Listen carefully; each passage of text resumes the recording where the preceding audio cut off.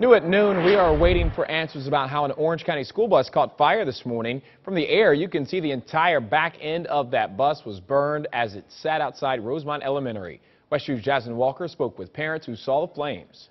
And then I'm walking out the door with my kindergartner, and I'm like, Riley, what's on fire? I thought my house was on fire. But when Kelly Sutherland turned the corner near Rosemont Elementary, she realized it was this school bus. While taking pictures, she and her daughter also had to take an alternate route. She was worried. She said, Mommy, it's going to catch on fire and catch us on fire. I'm like, no, it's not. Orange County Public Schools has confirmed the school bus was fully engulfed and no one was hurt. They have not said if any students were on board at the time. Sutherland says all she saw were flames.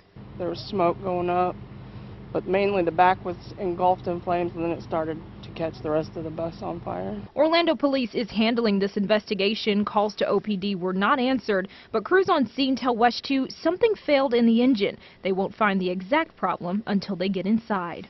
Officials tell us this badly burned bus is not salvageable, and it's headed to one of Orange County's bus garages. Reporting in Orange County, Jasmine Walker, WESH 2 News.